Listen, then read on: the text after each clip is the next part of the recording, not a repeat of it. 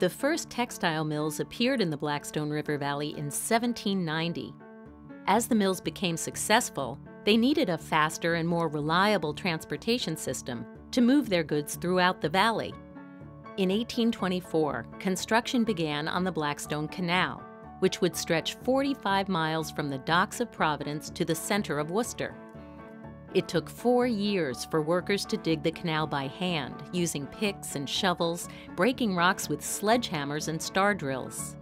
When the canal opened, barges carried raw materials to the mills and took the finished goods back to market. Going 3 miles per hour, it took 2 days for the horses to haul the barges from Providence to Worcester. Today, going 3 miles per hour along the Blackstone Canal is a lot more fun. Come and discover the Blackstone River Valley.